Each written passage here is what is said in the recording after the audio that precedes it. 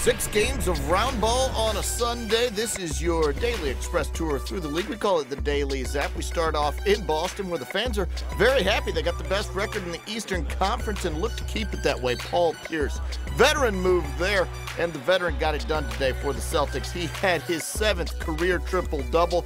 Boston's won 13 in a row. They take this one by 8, 99-91.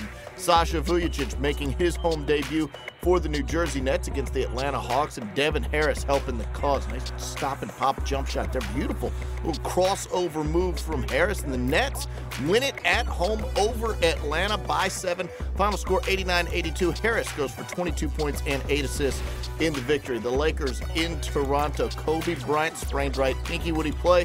Of course he'd play. This is young Kobe here, hanging in the air, flying through the air, north of the border. Kobe Bryant gets it done.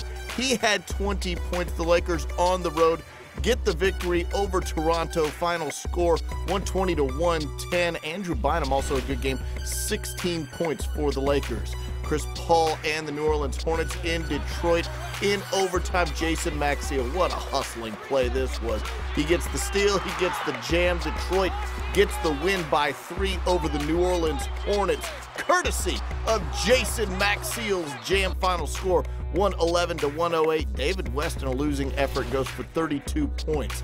Aaron Brooks back after missing 21 games for the Rockets, and Houston on the run. Defense leading the offense, and on the road, Kevin Martin's new team beats Kevin Martin's old team, the Kings.